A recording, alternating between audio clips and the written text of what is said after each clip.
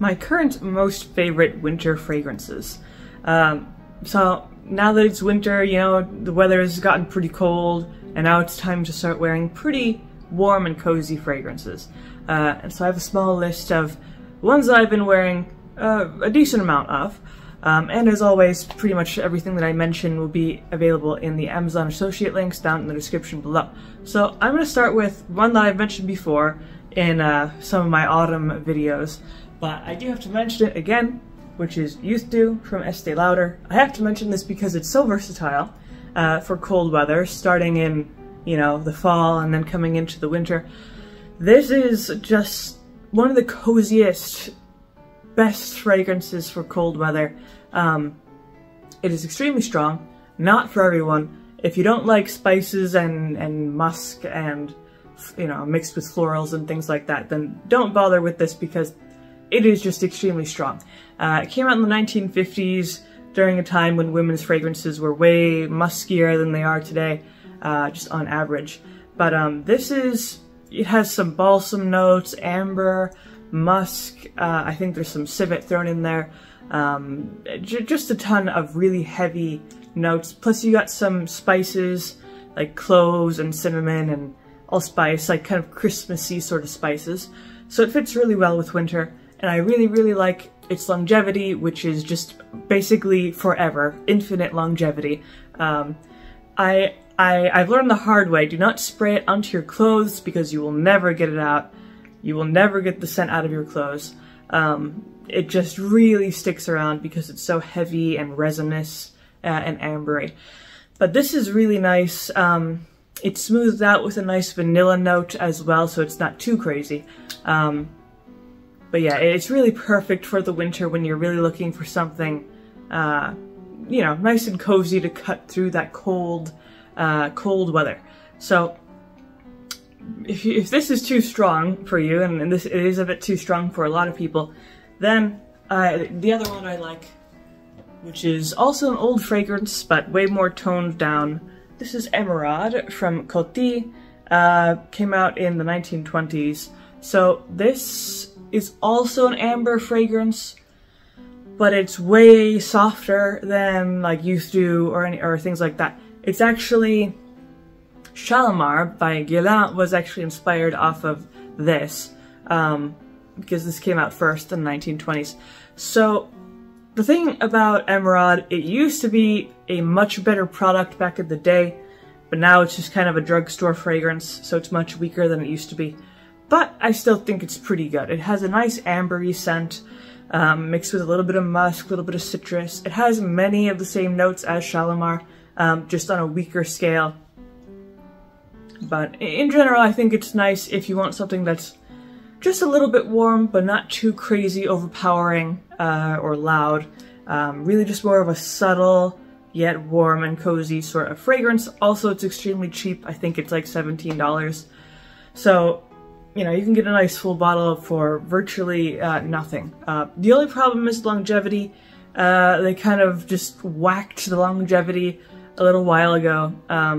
So it's kind of more of a splash sort of fragrance. Longevity is around 2 to 3 hours, pretty weak. But, you know, it's easy to reapply it, and it does have a very nice scent. Now, next one is actually a men's fragrance. However, I think it's just nice unisex in general. This is Layton from Parfum de Mali. So this is a favorite among many these days. It is a very nice, very warm, slightly sweet, spicy fragrance. So there's a little bit of coriander thrown in there, a little bit of sweet notes. I just think it's a really nice fragrance. It's very strong, but not too strong. It's not so much of a beast mode fragrance, but it will stick around, it will perform well. And being from Parfum de Mali, you expect a high quality product, which this is. And yeah, even though it is a men's fragrance, I think it's just a really good unisex option. Just the sheer spicy warmness of it is just perfect for winter. You know, you can't really get better than this if you want something that's spicy, but not as spicy as, say, Youth Dew. More of just a smooth spiciness. So this is really nice for that. Longevity is pretty good, I would say 6 to 7 hours. So a nice, reliable scent, especially good for more luxurious occasions, since this is extremely expensive, being from Parfum de Mali.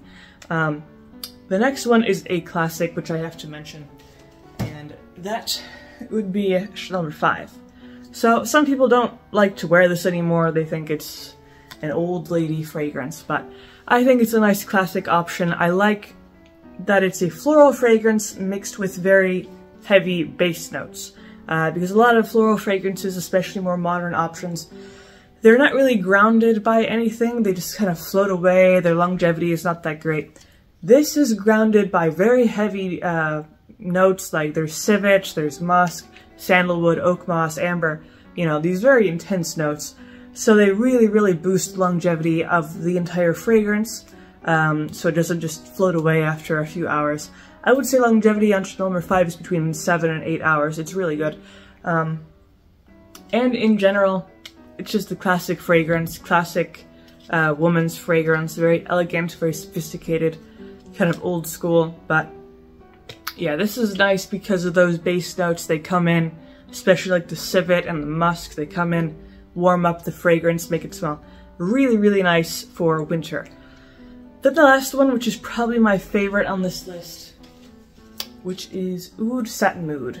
So this is one of my all-time favorite fragrances that I really enjoy wearing. From the title, there's oud in it, you can guess, but it's mixed with Turkish rose, which I think is just a spectacular combination. Because obviously, with the oud, you're getting something that's musky and woodsy and dry and pretty intense on its own, and then you have the Turkish rose, which is obviously a nice floral, sweet but not too sweet, very natural type of note. You blend that with the oud, they balance each other perfectly, so it's not too musky and it's not too sweet and floral. You get this kind of, you know, nice blend of the two different notes. There are some other notes in there, but for the most part you're getting that rose and the oud mixed together. Longevity on this is really good, better than I would have expected before trying it. I would say probably 7 hours, maybe even 8, leaning more towards 7, but really nice just overall. Extremely sophisticated fragrance. It is more on the expensive side, but I would definitely say that it is worth the cost because it is such a unique, delicious type of fragrance. I haven't smelled anything that smells remotely similar to this, so when you do wear this, I mean, it's just automatically unique. It'll automatically attract a lot of attention, positive attention specifically, but this is just great for the winter. It's super warm, yet smooth and slightly sweet, elegant, you know, it has all the bonuses. So this is a really good choice just overall. But that is my list for winter fragrances that I'm currently a little bit obsessed with. But that's pretty much all I have to say about that. If you enjoyed the video, of course, leave a like, maybe subscribe, and I make videos throughout the week, so stick around for those.